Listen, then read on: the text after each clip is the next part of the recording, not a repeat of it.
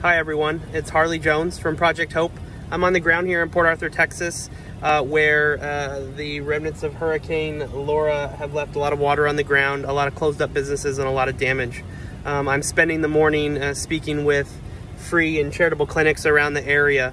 What we're hearing is a need for hygiene kits for the people that they're serving, people who've evacuated, people who are coming back, but also for PPE.